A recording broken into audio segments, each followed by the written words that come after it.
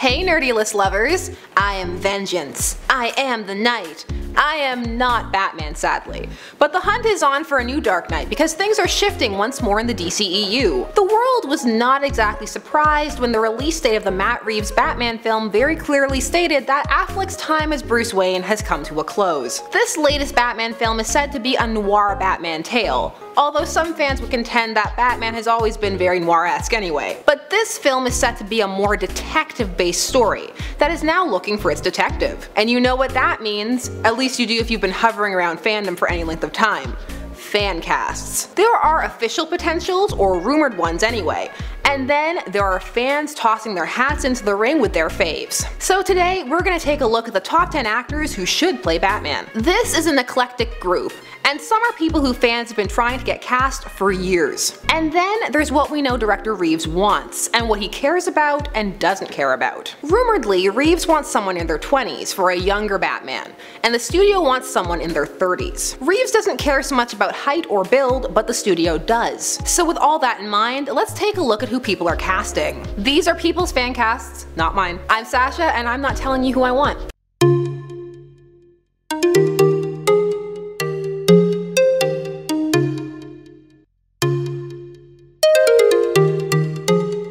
Number 10. Kit Harington. Yes, you heard that right, Jon Snow. While Jon Snow may know nothing, certain fans are convinced that the actor could make a compelling detective. At 32, the actor would fall into the correct age bracket for the studio, and there's definitely a circle of fans out there who consider him a heartthrob. But some aren't quite so convinced. Playing Batman is a dual role. One is both the Bat and Bruce Wayne, and not everyone can envision Harington that way. For some, it is the beard, and of course he can shave it off, but many fans don't want him to, and some just aren't ready for a bearded Batman. Number 9. Richard Madden. That's right, keeping with Game of Thrones people, or well, ex-Game of Thrones? I suppose a more accurate recent statement would be of the Bodyguard fame. When it comes to this fan cast, we're talking about intensity. Some have seen the menace and serious authority Madden can emit, and feel it would be perfect for channeling a younger Bruce Wayne and budding Batman. At 32, he too falls on the younger side of the age bracket, but more on the studio side of things. However, Madden is involved in a dual fan cast at the moment,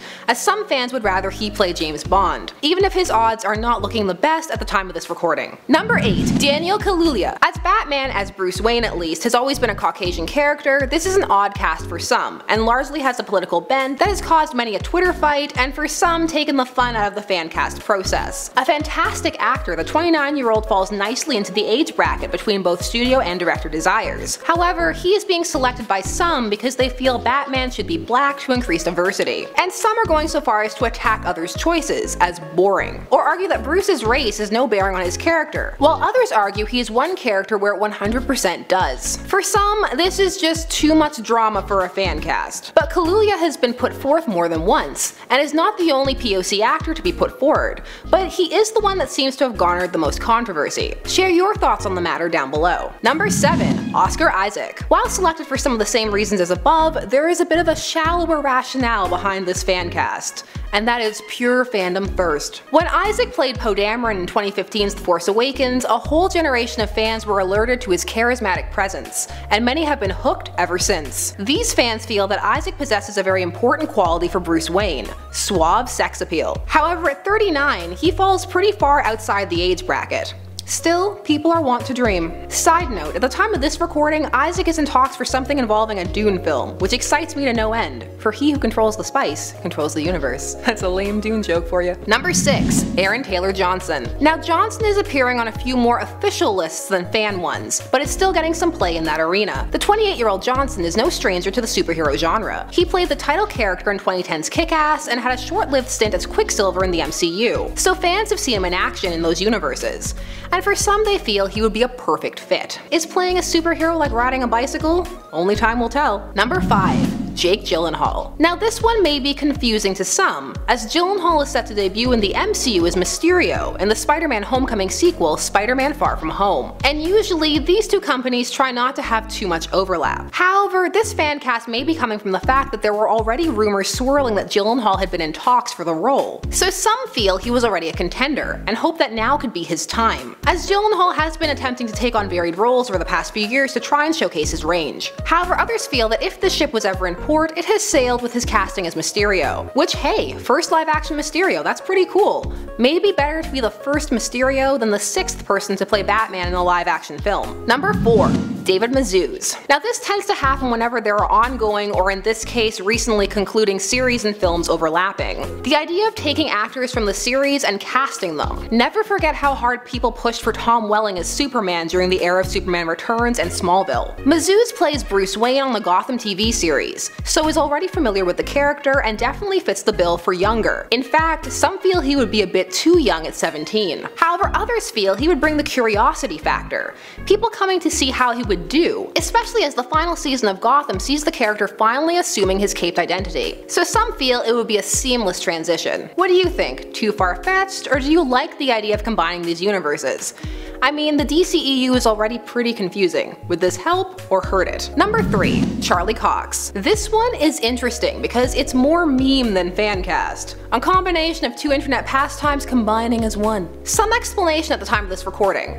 The Netflix Marvelverse is still in the process of being dismantled to make way for Disney's streaming service Marvelverse, and some are very sad about the loss of Cox's Daredevil, particularly as the 3rd season was well received but then was abruptly cancelled. Some feel it would be a fitting vengeance to see the actor cast in a rival studio's project in a title role. At 36, some feel the actor is too old, and others aren't ready to give up on Daredevil just yet, still signing #SaveDaredevil petitions. Though some are serious. The Daredevil is Batman, the Dark Knight of Hell's Kitchen. Now it's just the Amalgam universe, and I'm okay with that. Number 2. Armie Hammer. Now Armie Hammer has been a contender for years, since the first round of new casting post Bale's stint as the character during the Nolanverse trilogy. People have been putting forth Hammer's name over and over. Now there appears to be another chance, and so people are putting him forward once more, and are even creating some pretty compelling man-ups. At 32, Hammer falls into the studio's apparent desired age range, and he was actually already once cast in a scrapped Batman project by George Miller. This project was called Justice League Mortal, which was cancelled back in 2007 because of, you guessed it, the Nolanverse. People weren't ready for multiple verses back in 2007. Or at least, studios didn't think so. MCU Universe launcher Iron Man was still a year away. So could this be Hammer's time to shine? There seems to be a push from a couple of corners, but only time will tell. Number 1. Wait for it. Ben Affleck. Now hear me out, this isn't a cop-out, it makes sense. Not everyone is happy with the fact that Ben Affleck's time is done, and in fact his performance has proved to be quite polarizing. While now that he is out, you are having people say he was worse than Clooney, others feel he was the best Batman, and it was the movies and scripts that fell down. Some are genuinely sad that they won't get to see where his arc was going, seeing the development of the friendship with Superman, the romance with Wonder Woman, maybe.